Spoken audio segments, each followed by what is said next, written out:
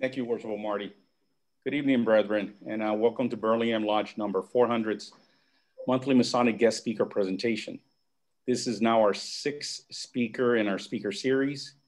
My name is Roberto Diez Jr., and I am the Worshipful Master Burlingame Lodge number 400 in Burlingame, California. On behalf of our lodge, I would like to offer a great, big fraternal welcome to all. We're very pleased to have you here again with us.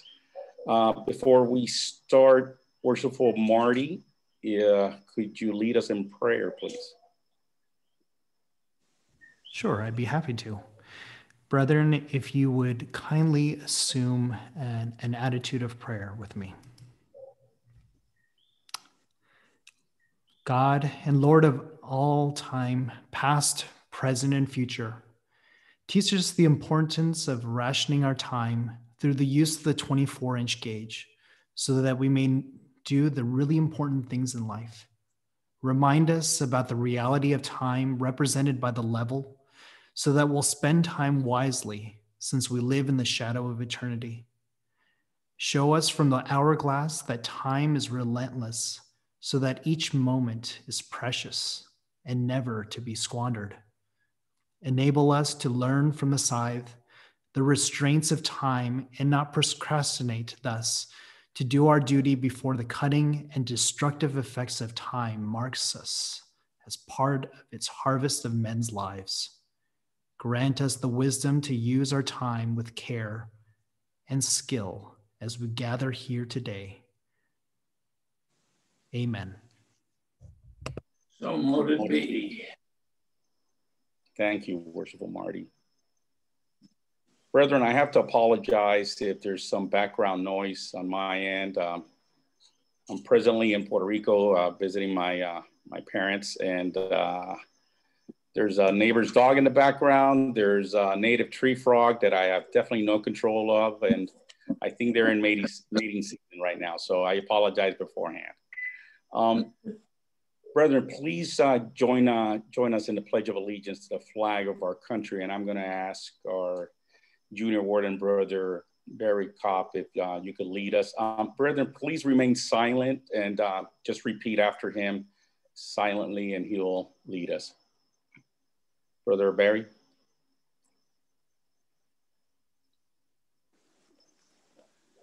I pledge allegiance to the flag of the United States of America and to the republic for which it stands, one nation, under God, indivisible, with liberty and justice for all. Thank you, brother. Helping us tonight, we have, as you already know, our Worshipful Brother Marty Cusi, Past Master Burlingame 400. We have also Worshipful David Jolliffe, our Secretary, also Past Master of Burlingame. We have Brother Barry Kopp, our Junior Warden. So without further ado, brethren, it is my great pleasure and honor to introduce our lecture new to our lecture series, Worshipful Carlos Manuel Diez Jr., Past Master. As you notice, he is Diez, I am Diaz. Very different. Diez stands for 10. So I think he gets a solid 10 on that one. Worshipful Diez joined Masonry in 2010 and was raised in 2011. In 2016, he served as Worshipful Master of Solomon's Staircase Lodge number 357 in Buena Park, which is, I believe, near LA.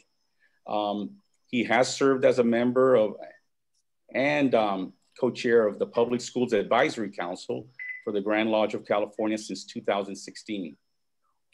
He has also served as a member of the Special Committee on Leadership Development. Regarding officer positions, he held for California Grand Lodge. Brother Carlos served as Grand Standard Bearer in 2017 with Most Worshipful Bruce Calloway. Worshipful Diez was appointed in 2020 as Inspector of the 905th Masonic District. Worshipful Brother Carlos will be presenting this evening the Entered Apprentice Tracing Board lecture on Josiah Bowring's hand-painted image. Worshipful Carlos, the virtual floor is yours. Thank you, Worshipful Master, and thank you guys for having me. I really appreciate it, Marty, for asking me here. I've talked at my lodge, obviously, Downey, Anaheim, Burbank. I've talked to a lot of lodges, and it's usually on different topics. Could be, Masonry, spirituality, and this one here. You know what? I'm going to share my screen so you guys can look at this. And what I want to share with you, if you haven't seen the picture already, is the tracing board from Josiah Bowring. And Josiah Bowring, he was from the UK. His occupation was a painter from the late 18th century, early 19th century. This is the Entered Apprentice tracing board, and it's well known for being a hand-painted portrait on wood. Obviously, he's got second and third degree, but he was from 1757 to 1832. He was 75 years of age. And so, as I mentioned, he was from the UK. His occupation was painter. He was known for doing a lot of landscape painting, but he really put. And if you think of the time, that's one thing that we lose sight of when we talk about Masonry, whether it's 17th century, 16th, 15th, is how many resources we have: iPads and tablets and internet and all that, right? But you got to think of how people had resources, books to transfer. And if you look at a painting like this, for him to put this for brethren, it's pretty empowering. But what I'd like to talk to you guys about, and I've really shared this with so many lodges and fraternal groups, is, this is an image. It's like a novel or a book. It's just an image.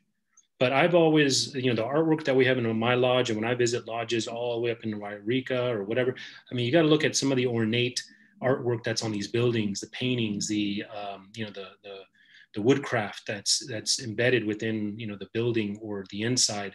And you got to look at all that as a story that's being told. I've since day one been someone who's very, very passionate about Freemasonry. With the things that I learn, I've heard a phrase and I've loved it, but with the appetite comes the meal. And I'll explain that a little bit more as we get into this. It'll probably make more sense. But looking at this image here, it's a lifelong study, just like Masonry. It's a lifelong passage. We're not going to learn the first degree obligation and just kind of get it and we know it, right? Even as doing the memorization as a master, as an officer, you pick up things 5 years later, whether you're watching a degree or you're reading Decipher, and little things just jump out at you. And the same thing happens with these images. To really decipher it, we could look at it and be like, wisdom, strength, beauty. Yeah, sure, I know that. But as you really delve into what you're looking at, what's being told you, I hope that that's something that you guys, take with you moving forward, no matter what you do with your lodge, your studies, and all that. So what I'd like to do is, for you guys to look at, we'll start at the bottom, right? And the bottom is the floor, of course, the image, but it's a checkered pattern. And it's what it's symbolizing is it's symbolizing low consciousness, right? If it was one solid color, there wouldn't be any contrast. And one thing that it's doing is it's having that contrast of the black and white, but what it represents is the duality, right? The duality of our first degree when we walk through the West Gates. We've come from the corporeal world, we were at work, we drove there and all that, but when we enter the lodge through those West Gates, it's a total different thing. At least you should look at it that way. And that's the duality between, the lodge, the realm, the spirituality, your connection with the creator versus the corporeal world, things that we can control, what we do with our time, etc. And this duality of the checkered floor, left, right, good, bad, light, dark, it's that duality that gives us this contrast. It's that duality that lets us learn. And that's taught in Masonry, the inner and the outer nature, male, female, negative and positive. And all that's displayed right here on this image, whether you know it or not. Natural law and morality. And this duality is something that not only contrasts to let you know what something is, because you have something opposite of it, just like you would with heat and cold. Where does the cold end and the heat start? Where does the love, hate, and the love end and the hate start? It's really on the same polarity. It's just a matter of degrees of where it goes. You don't know how dark something is unless you have the lack of light. And so this duality that you should be paying attention to starts at the floor, and that's just recognizing that alone. And so without that, you wouldn't really realize, okay, there's something going on here. And to realize right from wrong, actually. because, you know, those who don't know of that, and even looking at this floor, you can imagine it's like a checkered pattern that represents the unaware, the unknown, the uninitiated, those who don't realize that there's a right and a wrong. And that's why it's the low level, it's the floor level.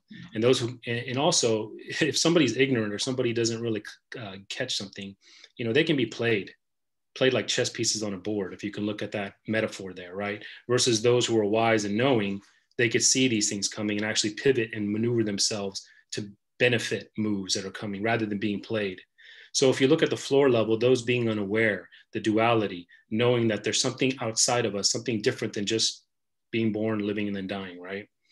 One thing that's not shown on here, and usually you see this in European artwork, like in Germany, I believe. I couldn't find one, but I did find one earlier today. And let me see here. I'm gonna see if I can pull it up here. And what it usually has is you have the ground floor, just like, can you guys see the second image right now? Actually, hold on. No, you can't. It's right here. Here it is. Let's hide this panel and share. And so this is what I was referring to, where in Germany, I think during some of their degrees and some of the European paintings, you have the same thing we're looking at, right? Where you have the columns, the checkered floor, all that, the tools, but below that sometimes illustrated is sometimes just a grave. This shows more of a, like the earth and a grave, but that's basically something that's below the unconscious, below the uninitiated, below those who are just cognizant to what's going on. So you have the floor level of those, you know, who are just finding out that there's something more than just them. And below that, sometimes it's illustrated as a grave. Basically, those who are sleeping, those who are just unaware of what's accessible to them and what they have access to. So, let me raise this so I can go back to this one. And so that's something that just kind of tells you, you know, the pattern of the lessons that can be learned. And they're stuck in the material ego self, those who are below that. The columns, obviously the left is strength, masculine pillar, right? The Doric, it's representing serenity, solar, positive, action. And above that is the sun. And at the base of that column is the level. And that's actions must be in balance, right? To be level. And that's the same symbol as the senior warden, obviously, strength. Above the column is the sun for light, positive, the left side of the brain, which performs tasks that have to do with logic, such as you know, science, mathematics. And the column on the right is beauty, you know, represents the feminine pillar, the Corinthian, representing emotion, dark, polarity, negative, right side of the brain, which performs tasks that have to do with creativity and the arts. So right there alone, I mean, let's just backtrack to what I was just talking about, the duality, right? We're talking about left, right, positive, negative, male, female, lunar, sun, right? This is always in constant display. You have that duality there that we just talked about. It's right there in front of you again for you to recognize. And above that is the moon, obviously, with 7 stars around it. And this is kind of like one of the hidden gems that I like about Masonic paintings and artwork is, okay, why 7? And we'll get into that. But little things like that, right? Look at every little detail that's being told to you. You know, 7, what does it represent? So the moon is always associated with lunar, feminine energy.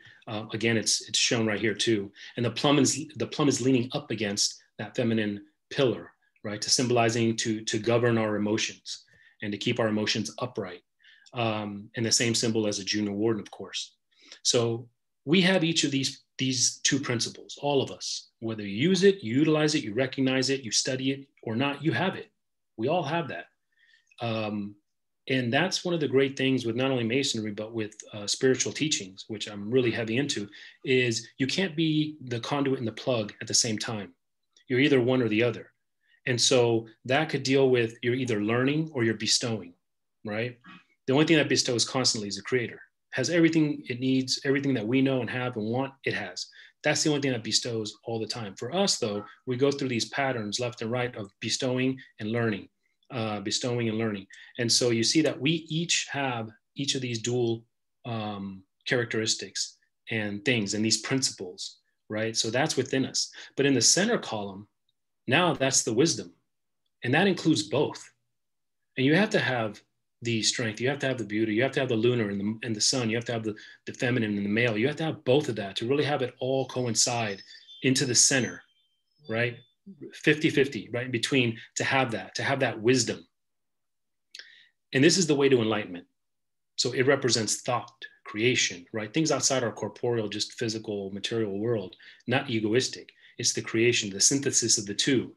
And this is the ionic pillar, right? And this has the combination of the two columns as well. Look at that as well. You have the plain, you have the very enriched one, but now this has a combination of both, the same way it had a combination of the dual characteristics. Two sides, both principles, right? So this has got the square pointing up to the base, symbolizing our beast consciousness, again, our corporealness, moving towards morality. And the same symbol of the master, of course, we know that. And in the center above the column is the third eye. It's illuminated, which can only be accomplished by having balance of the right and the left, the sun, the moon, and having that wisdom. And obviously we all in the chairs, we go through both of those first two before we get to the third, in order to have the information that we need, the wisdom to collectively be enlightened. And in the center of the column above that is the third eye. So it has nothing to do with the solar and the sun, but now this is the all-seeing eye, right? The all-seeing eye, the wisdom, and the column is the ionic pillar with the all-seeing eye. So the ionic, the ionit, a little bit of Masonic wordplay there, but you see how those two coincide. And the material of the square, level, and the plumb, look at that. Again, notice these little details. Is it copper? Is it wood? Is it bronze? No, it's the finest metal it can be. It's gold, right? Finest. And what this is referring to now, again, little messages, is talking about alchemy. Alchemy is taught in Masonry. Alchemy is taught in the Kabbalah. Alchemy is taught in a lot of things. And the alchemy is obviously the transformation, taking the basic metals and transforming them into gold. So these symbols here are of the highest quality. And that alchemy is what we do, from converting and transforming from being, the neophyte, not knowing, to the enlightened one. That's alchemy. That's transformation. That's something that we've all experienced. Different levels, but we've all done it because we've crossed the threshold of becoming a Mason. And if you look at the ladder in the center, the rungs on the ladder, it declares wisdom. And you could look at this from so many different perspectives, whether it's Kabbalistic, and if you're looking at the rungs, the rungs of the ladders have to do with the degrees. And I want to say it's 512, but each 512 represents something, the degrees of advancing. So you could look at it that way. But if you're religious and you're a Christian, okay, you can look at it that way too. And that's the beauty of what a lot of Masonry does, is it doesn't promote or discredit any religion. It applies, and in those who are members of the Scottish Rite, you're familiar with this, but it applies to whatever your faith is. Any divine faith or study that you've had, this can apply to it. So if you look at it right here and you look at, the ladder and what it represents and the 512 degrees or the 512 rungs that is taught, then great, it makes sense on that standpoint. But if you're more religious and Christian, great, let's talk about Jacob's ladder. It doesn't matter how you slice this up. It can appeal to you, and it can relate with you. And once you become wise on that level, then you really, in my opinion, you don't dissect things into these little things that we do corporally with politics and religion, and my religion is better than you. You look at this and these messages are talking to you. It doesn't matter what your background is. It's going to apply to you, and there's a message that can be learned if you take the time to learn it. And so that's what's so beautiful about this. And you look at this ladder, it's like, okay, well, whatever your divine faith is, you could look at this, interpret things the same way you would in Masonry. And the stairs are going from the dark side, notice that, from the night to the sun, to the light. Again, it's that duality, that contrast it's going from right to left. It's going from bottom to top. It's going from night to day. All those transitions there. And you see the Entered Apprentice symbols at the foot of the stairs. You get the Holy Bible, the square and compass, and you have the two lines that are parallel with the circle in the middle. There's a book that I've read, and I actually pulled it out because I wanted to refer to it in more than one way. And let me make sure you guys can see this. I think I might have, okay, here's the zoom.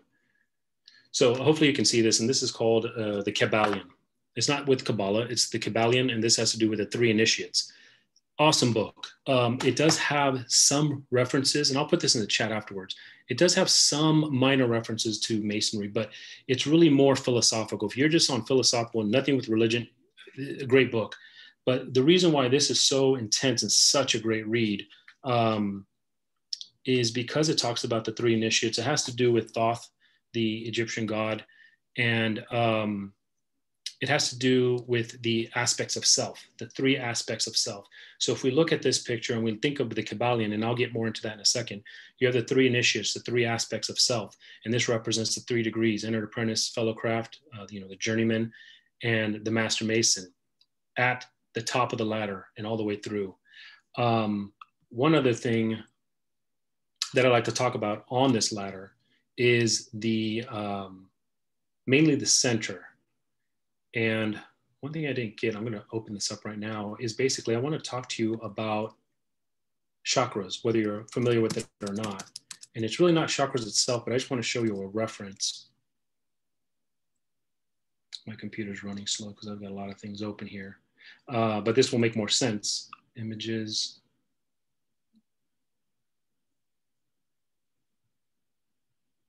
And the really interesting thing about all of this is that you see how, and again, I tie this back to Masonry because I think it's just amazing with regards to how it doesn't necessarily just stick with one thing. It gives you the ability to learn so many different things, which kind of goes back to the message I said earlier, with the appetite comes the meal. I apologize, I didn't have this, I just thought of it right now. I want to open up this.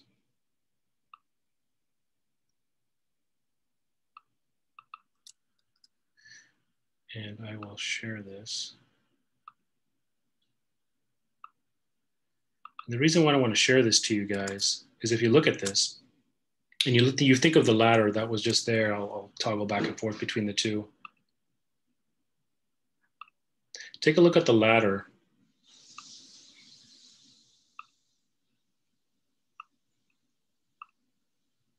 And if you notice right in the center, you notice that the woman is wearing the green dress. And let me talk a little bit about the chakras. If you're familiar with that, there's 7 chakras. And the woman dressed in the middle, she has the anchor and the key. And no matter which version of this tracing board that you see, you'll notice that that's always the same.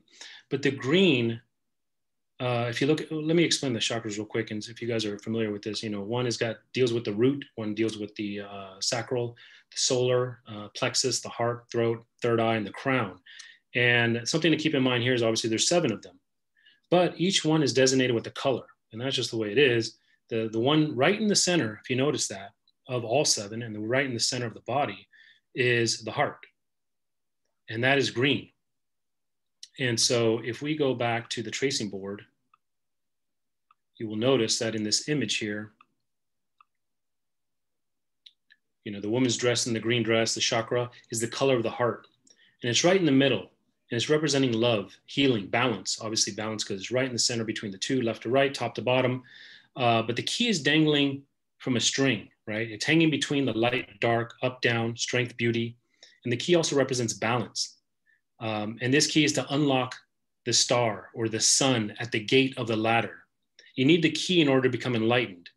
But it's dangling like a string, or as you've heard, by a thread. As we've always kind of heard that phrase, care is balancing by a thread, or tugging on someone's heartstrings. And look at the analogy, look at the metaphor here with the key, the string, right in the center, the green dress representing the dead center, the chakra, the 4th of the 7. It's right in the middle, which is the heart, and the key and the string, all that tied in together. And this is symbolic, right? And what it's doing is it's granting us access to the entrance. It's granting us access to be enlightened. It's granting us access to be elevated. All of this on here. And if you look at this piece, we talked about the 7 earlier, and the 7 gets brought up so many different ways, and it's shown on here a few different ways. But it refers to the secret. If we're all familiar with that, right? It refers to the secret, it refers to the Kabbalion. The 7 in reverse and the ladder is connecting the sun to the eye. So it's going backwards, and that's what connects the sun, the eye, and the moon, stepping from dark to light. And the moon has 7 stars. We talked about that earlier. So that's esoteric. And the number 7 is vast on so many topics of its own in Masonry, right? In religion. But, you know, God created earth in 7 days. Jesus performed 7 miracles, 7 days of the week. Solomon built his temple in 7 years, the 7 chakras we just looked at, right? Whether you're familiar with it or not. The number 7 can be found in nearly every ancient religion, no matter which one your divine faith is tied to. It can be found in any ancient religion, even current. And it's the number of completion, the perfection, the creator, right? Both physical and spiritual. And in the Hermetic teachings, which is the book that I was telling you about earlier, it talks about Hermes or Trismegistus or Thoth, the Egyptian god as we were taught, but the thrice great, the great. And that's what's dealing with the Kabbalion. But in here, in this book, the Kabbalion, the 3 initiates, and I'll give you guys the title and all that. There's right at the beginning of the 2nd chapter, and I haven't read this in a while, but I knew where it was at because it always stuck with me, especially when I saw this. But right at the beginning of the 7th chapter for Hermetic principles, it says the principles of truth are 7. He who knows these understandingly presents the magic key before where, this is small lettering, so I apologize. The magic key before whose touch all the doors of the temple fly open. So it says the principles of truth are 7. He who knows these understandingly possesses the magic key before whose touch all the doors of the temple fly open. And if you read this book, that really touches on so much. But even if you just read that and you come back to this, you talk about the key, you talk about unlocking things, the doors flying open, right? More spiritual mentally than it physically. You talk about the 7 here. It all ties in. And again, this to me has to do with how much you educate yourself. And as we've all heard, the more you put in, the more you get out of it in Masonry, meaning, if you just listen to what's told you and you take that at face value, great, okay, it's interesting. But the more you delve into your own studies, your own teachings, the other concordant bodies, whatever, and you start putting all these puzzle pieces together, all this really starts hitting you. And when you look at something like this and you put things together like this, that you're figuring out, to get the key, and you go up and then you do the reverse 7, the 7 stars, he who possesses the keys, understandingly, all the doors fly open. You have become enlightened. Very good book. And just even looking at this, I can see how it all ties in. So this is the most important teaching because it gives you the key to enlightenment. And without that, you really become you remain the neophyte, I should say. And it gives you a reflection that you need to gain light to transform your life. We've always told this to, prospects that there is no one secret in Masonry. There is no, the one telling virtue or something that we share with one another. If there was, we would all know it, because your aha moments can be different than mine, which tells you that as we all become enlightened, and some are more enlightened than the others, that's really up to you. And without having this wisdom and this enlightenment as you go through life to figure out what's my life purpose, what is life about, that's something you're going to answer. It's not going to be in no internet. It's not going to be in a book, no religious book. It's not going to be anywhere. What it is, it's going to give you some clues for you to piece everything together and for you to reflect. And once you have more of this wisdom, more things to aggregate within yourself, then you have more to reflect upon, which helps you answer your own questions. The 2 ashlars, obviously in the back, separated, equal distance, rough ashlar, which we know about. Right? It needs the common gavel and the 24-inch gauge to make it smooth. The rough ashlar represents someone who has not spent enough time to refine themselves. We know this, right? The 24-inch gauge symbolizing time well employed. The common gavel is the purification of the heart to make it smooth. The perfect ashlar, it's made smooth, honed, perfect, and upright to create that temple, that one not made with hands. But any stone that is not right angle, that is not perfect, and you stack it and stack it and stack it, by the time you're done, that temple is not going to be upright. It's not going to be right. It's not going to be plumb, right? It takes every single stone to be absolutely perfect, because as you stack them and as you raise it, and if you look at any old cathedral, right, any one of those stones that are not right and perfectly honed and square, that temple is going to lean. It's going to be awkward. It's going to be crooked. Right? Again, another metaphor, spiritual, but still it's giving you that information right there to create that perfect temple, that perfect Masonic edifice. And you can't create a straight temple with the rough ashlars. First degree tools presented to you, right? Alchemy, transformation. That's when it's presented to you. In every degree, you're giving a tool to proceed with your alchemy, inner self. The Lewis is on top of the perfectly honed square, and that's the anchor to rise the stone. If you're familiar with this tool, it is common in England, but the Lewis, that's what's used to raise a stone. And if it's going to get raised, it's going to be not the rough one, it's going to be the perfect one. That's the one that gets raised. Another form of alchemy, right? Raising yourself, transforming your mind from the natural state of being ignorant, if we go back to the floor plan, to being raised to be strong and balanced. Again, balance is one of the things that's shown here. We talked about that with the columns, the up and down, the rough and perfect ashlars aside from each other, and they're not placed next to each other, or they're not next to each other in the left or the right, perfectly equally spaced. And if you look at this picture here, obviously the northeast southwest is not shown traditionally. It doesn't even have the north. But if you look at the east, that's shown where the master would be at the top, the true east, same as it would be in the lodge. And not only that, but the master is right where the all-seeing eye is, right on top in the east, right in the center. Opposite of that is the west, is the senior warden. In the south, I'm sorry, not opposite of that, but to the right is the senior warden, right? Opposite of that, the north is dark. It doesn't show anything. And then in the west, you have the senior warden, opposite of the worshipful master where he typically would be. And so this is a sacred piece of esoteric knowledge, right? It's science. It's available to those who are willing to seek it.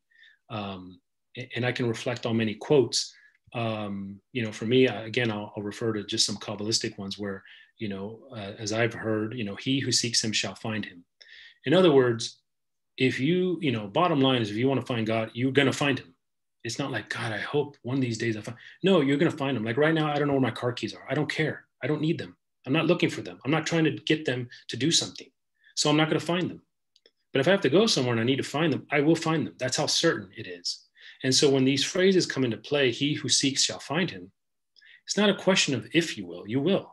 It's just a matter of do you want to, versus the uninitiated and unknown who has no type of desire to raise himself, to enlighten himself, or to study religion.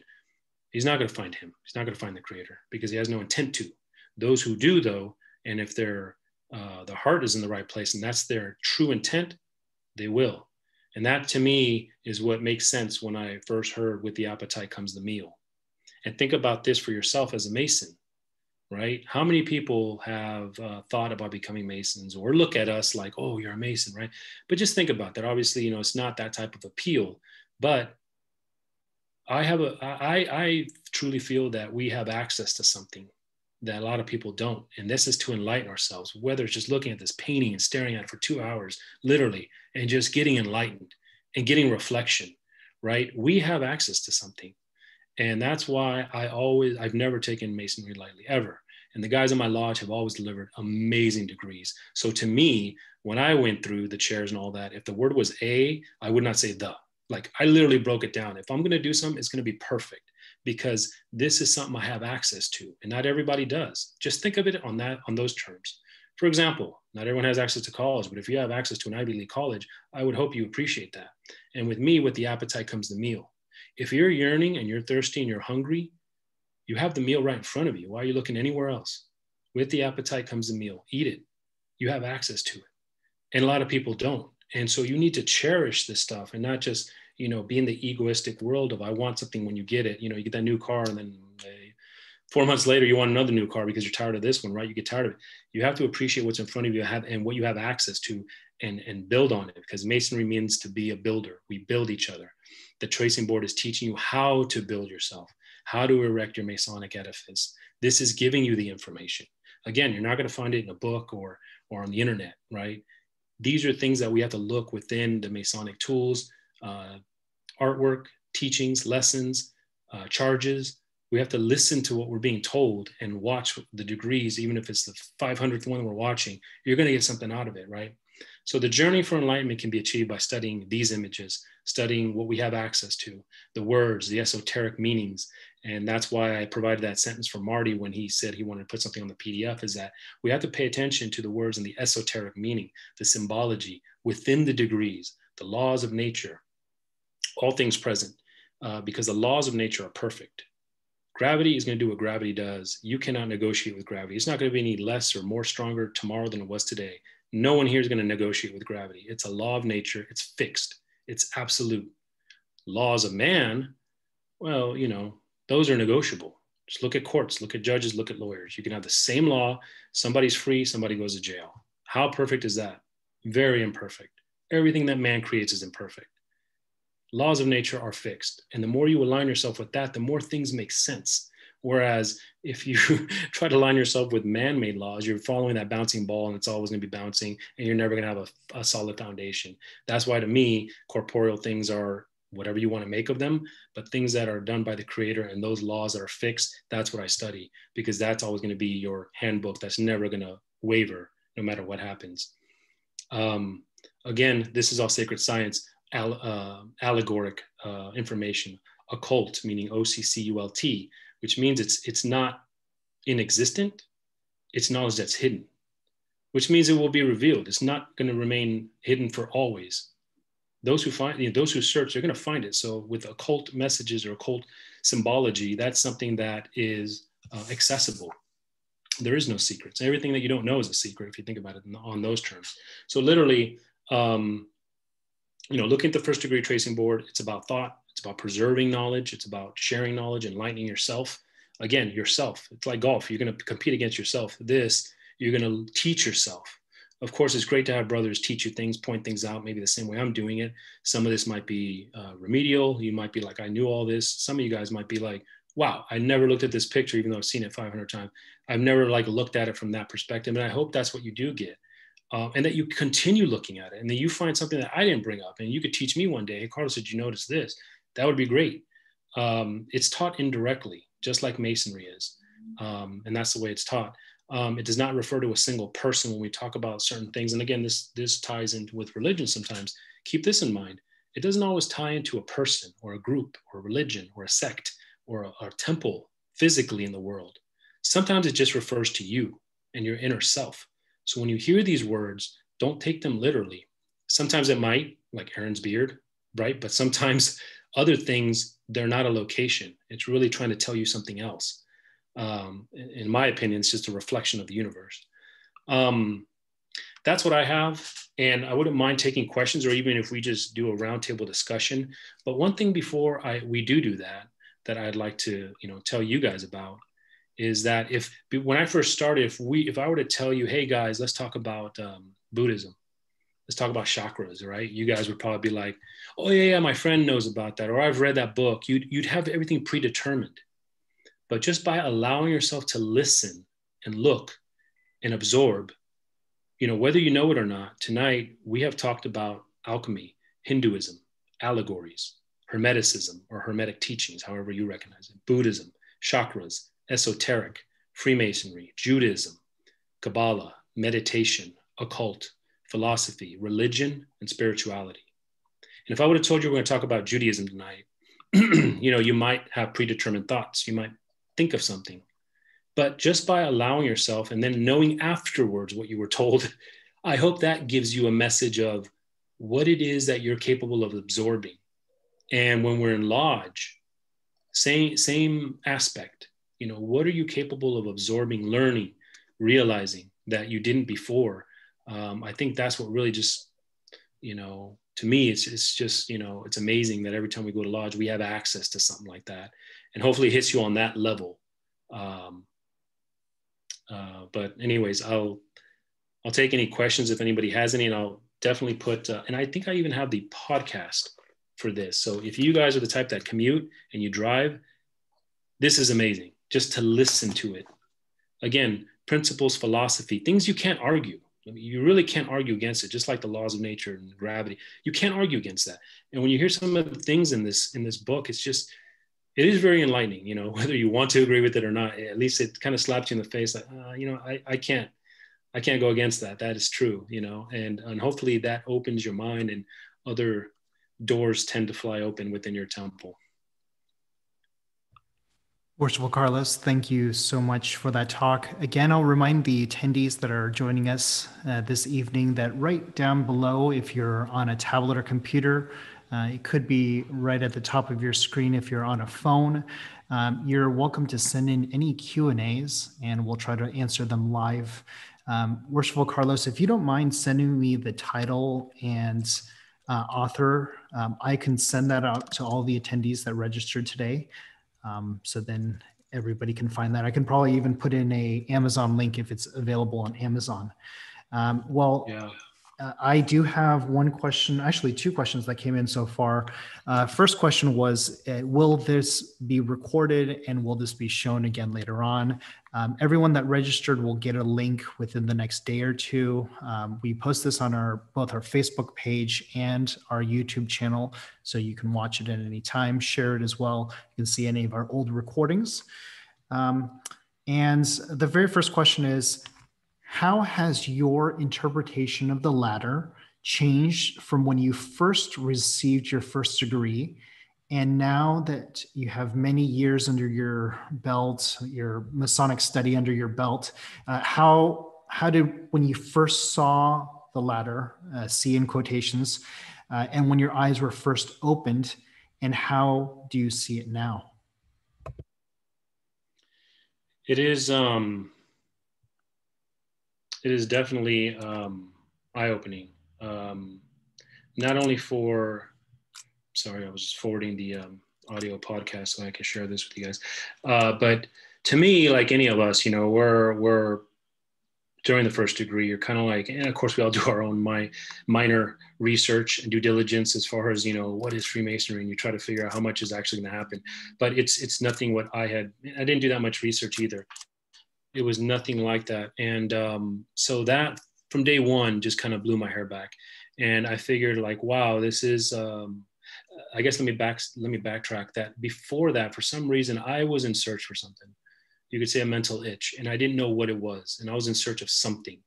And the more I got to meet the guys, the more I figured, you know what, I'm going to do this. Let me find out what happens in these degrees, and then I'll figure out if this is for me or not. I just knew like, this is it. Like, this is something that I was looking for. My dad wasn't a Mason. Nobody in my family was a Mason. So I was the first. But to me, I just knew like, this is what I was looking for. And I would share, although that's my story, you guys could all relate to this because, I joined when I was 36. So we all joined at different ages. Why don't we all join at 28, 25, 30, 38, right? Why? Because we aren't ready. And again, that's a reflection of whatever you believe in. I'm not going to tell you what to believe in, but that's a reflection of the Creator. And he guided each one of us to it when we were ready. He didn't put nothing in front of us when we're not ready. He waits till we're ready, and then he provides the door in front of us. And I feel that just like anyone else, you were brought to Masonry, even if your dad was one, you were brought to join it. I think you were brought to it on your own when you were ready. And so I took that to heart, and I said, that's why I'm here. This feels natural. This is what I was looking for, whether I knew it or not. The Creator brought me here at this point in time in my life, rolled with it. And the more I learned, the more it just felt like, I still learn. And I know that I'm not there where I want to be, but to me, it's still just an amazing journey. And I have tons of books here in front of me with, religion, Hinduism, Kabbalah. I was raised a Catholic, so I have a lot of that still in the back of my mind. And when you start piecing all these things together, you really start looking at, like Noah's Ark. I'm not going to say what I think is true and what you think is not, but when you put these things together and you look at these stories, nothing to do with the boat, right? Nothing to do with water, but it really just floors you with these interpretations. And again, who's to say that they're right or wrong, but you just take these interpretations and now it gives you something more to chew on. Worshipful Carlos, kind of going in that same vein, and I didn't realize that you became a Mason almost 10 years ago. So congratulations. You're almost hitting your 10-year mark, almost exactly 1 year before me. But here's one for you. What have you found, and this kind of goes into what you came into Masonry as, you saying that you're Catholic. So what have you found in your studies as a Mason that scared you about yourself or caused you to question your beliefs? I think before I joined Masonry, I had more questions than answers about religion. I don't, so having that religious upbringing is great. I questioned a lot of it, not to the fact where I just discredited, like, I'm walking away, it was garbage. But I had a lot of questions. My son has gone, he attends Servite here in Anaheim, great school, right? Boys prep school, Catholic. And so I have nothing against religion, right? So, but to me, it didn't answer questions. And religion is, if I can, please take this with a grain of salt, however you practice your faith, but religion teaches you things, has books, has stories, has thoughts, has principles, and you have nothing to back check it against. And it's kind of one of those things where, how do I know if it's right? Well, you'll know when you're dead. Okay, that's not very, where's the guarantee? And not to say that that's the black and white truth of it. It's not. But to me, that's the way I look at it. I want to find the root to everything. I mean, literally the root. Whereas Kabbalah, what turned me on about that was, you're talking about sages or Kabbalists, however you like to look at it, is a Kabbalist who has gone to the threshold called a Maxim and come back. Or like a Dalai Lama, right? They've reached the enlightenment, not physically, but they've reached that point of nirvana and come back. And they know it. They know what it feels like. They know what it is. And so what the sages say is, I've been there. I'm going to tell you about it. Do not believe a word I say. Don't believe a word I say, because there's science. I'm going to tell you what I did. You do it. If you don't do it, then you don't do it. If you do it, you'll see what I'm saying is right. Then believe me. Till then, don't believe a word I'm saying. That's the exact opposite of Western religion, which tells you this is what it is, believe it. I went more the other route of, wow, this is great. Okay, cool. Like a scientist that did this, and they get poof, something happened in the lab. That's what Kabbalah says. It's a science. You do this, you go to that path, you learn this, and you'll see what I'm talking about. Otherwise, don't believe a word I'm saying. And so that is what attracted me to it. Now, here I am in Masonry. Here I am studying, Kabbalah, and thinking I'm studying all these little different things. And then I joined the Scottish Rite, and come to find out the 4th, 14th, and 30th degree are talking about Kabbalah. It blew my mind. I was like, wait a minute. I thought I was doing all these separate things. And this kind of goes back to what I said earlier. When you realize that the more you learn, you realize that all these cogwheels are all connected. There is no separation. So whether you think about, your friend, your family, your loved ones, the Masonry versus religion, all the different religions, it's all connected. And it really just, again, if you kind of think back of our forefathers or even before then, this is why Masonry, in my opinion, has always had just kind of a very, very dark history, or that's why it went underground, or that's why I had to go dark, because you got men of different backgrounds coming and talking, connecting, debating. Everything's open to thought, open to consideration, open to maybe I'll believe you. It's not just like nowadays, so polar, and the more you become enlightened, the more it's kind of like everything that we're all getting so ramped up about. I'm not gonna say it doesn't, but I mean, come on, everything's connected. Why get in religious wars when you really understand everything? Everything is, there's a synergy to it.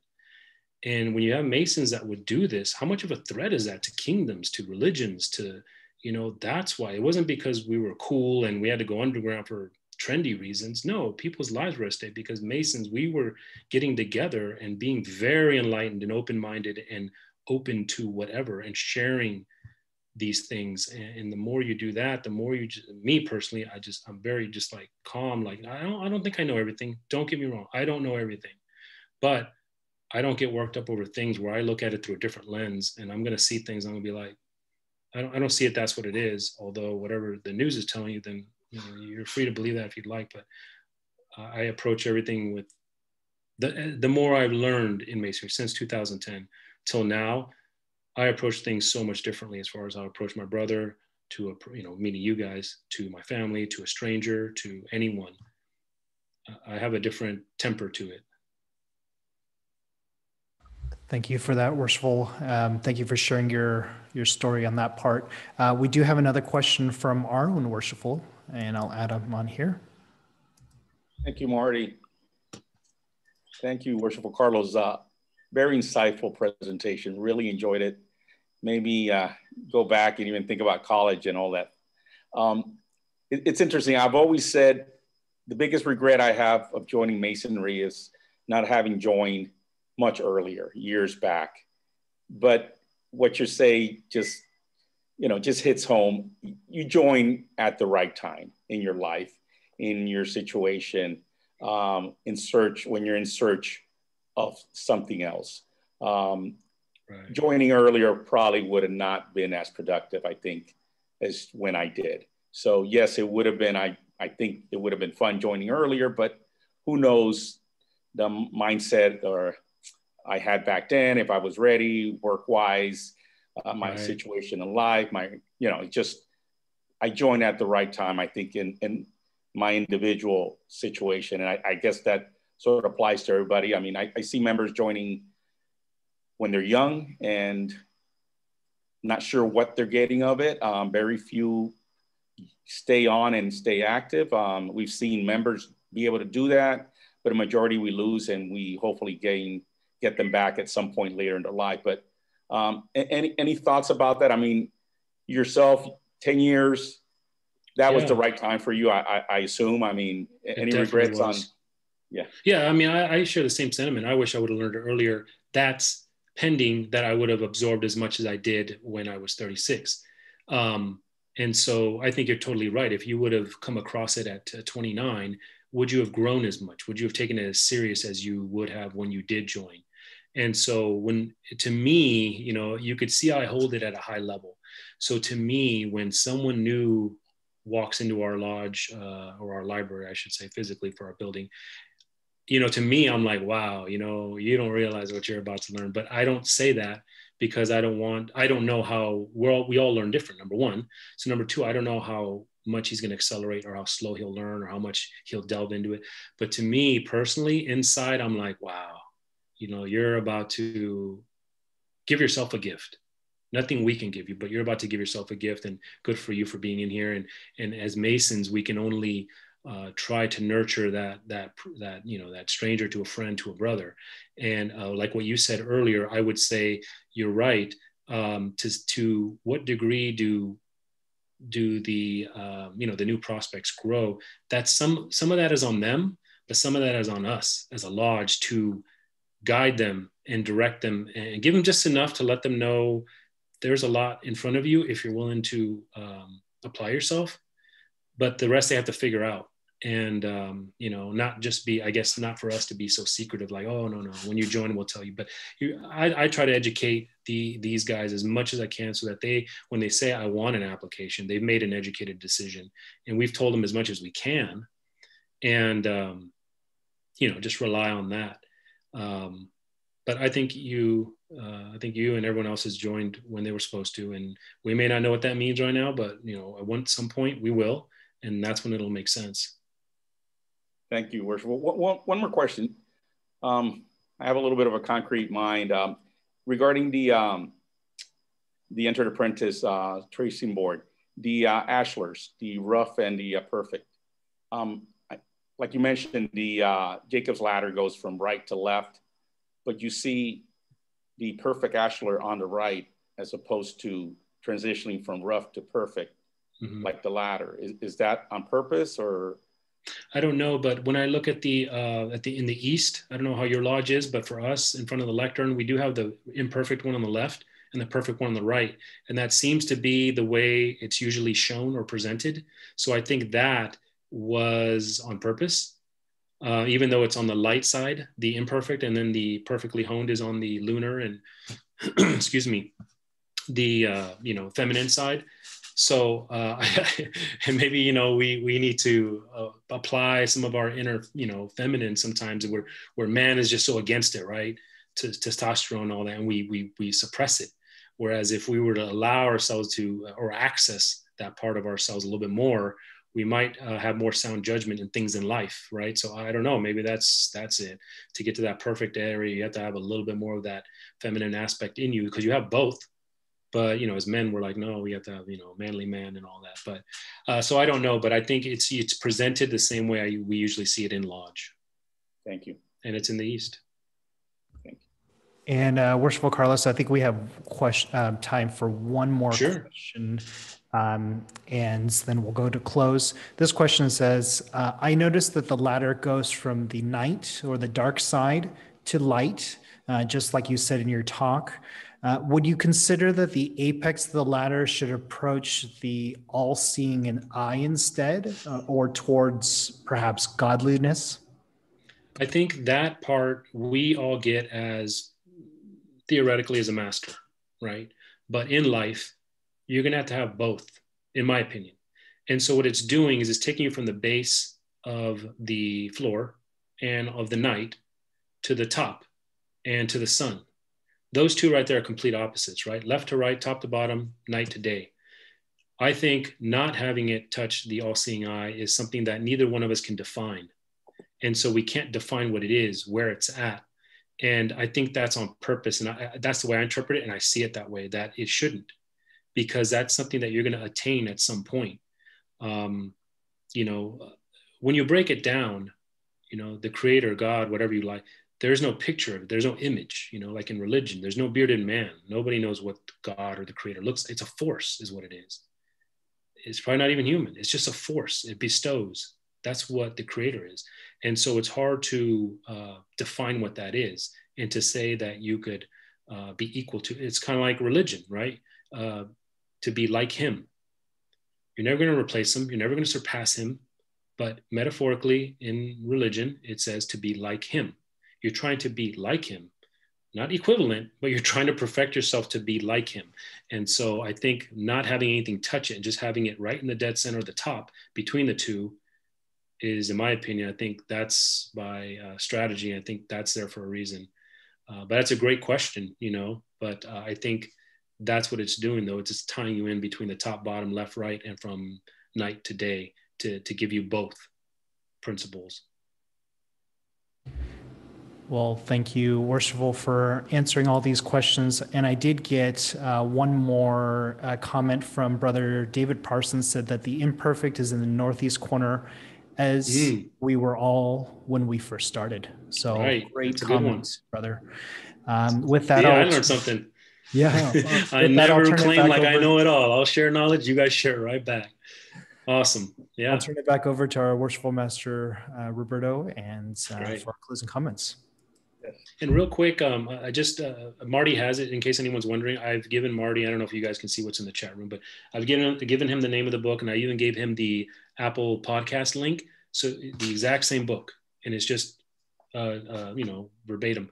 You could listen to it. So by all means, you guys get the book, read it. You can get it on Amazon or just listen to it on your podcast. And I hope you get something out of it. Whatever you get, I just hope you stay open-minded and just, you will get something out of it. Trust me. Thank you. Thank you again, Worshipful Carlos. Thanks for agreeing to being here with us tonight and for sharing all this information. Really appreciate it. Before we retire this evening, I'd like to give special thanks for all the help and support to our team in the back. Of course, Worshipful Brother Marty Kusing, Worshipful Brother David Jolliffe, and Brother Barry Kopp. Thank you, gentlemen, for a job again well done. Brethren, before you leave, let's see, I'm sorry. As a reminder, tonight's presentation was recorded, will be made available to everyone who registered. The link will be emailed to you directly. Please feel free to share with others. And the recording can also be accessed on Burlingame Lodge's Facebook page. Regarding future presentations, please stay tuned. As soon as we have all the details, it will be forwarded in the near future with the link to join us. In closing, Brother Marty, Worshipful Marty, can you lead us in prayer, please? Sure, brethren, if you would please kindly assume an attitude of prayer. Supreme Grand Master, as we depart this evening back to our homes from this virtual environment, we pray that you be with all the members of our lodges and all those affected by COVID, by financial crisis, by everything disturbing this world. We pray that there'll be a brighter future, that we can all climb that ladder and into the light. Whether our situation be poor or disgusting, that we in our inner selves can feel fully fulfilled. Amen. Promoted be. So brethren, stay well, please stay safe and have a great evening. Good night, my brothers.